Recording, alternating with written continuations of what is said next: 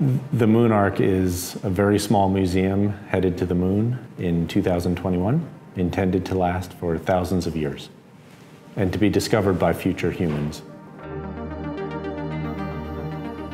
The MoonArk is comprised of 4 different chambers.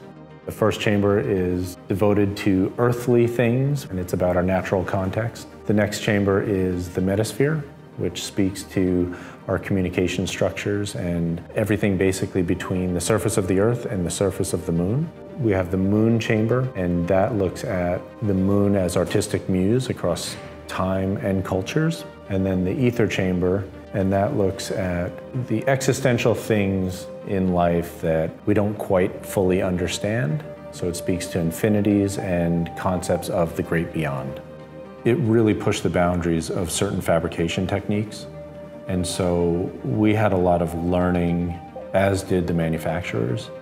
When you offer the moon as a potential destination, people step up. They're real excited to help out and to try to push the boundaries of what they're able to do. I called every metal 3D printing facility in the country, and they all said it was impossible.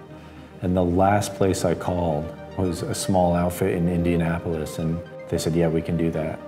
And it was a leap of faith, but they were willing to try it. And so having that sort of like creative spirit for this project to initiate that with fabricators, I think was pretty special. The initial reason we thought that it would be a good component to send to the moon is to add cultural payload. And so how do you represent the arts in a largely scientific expedition?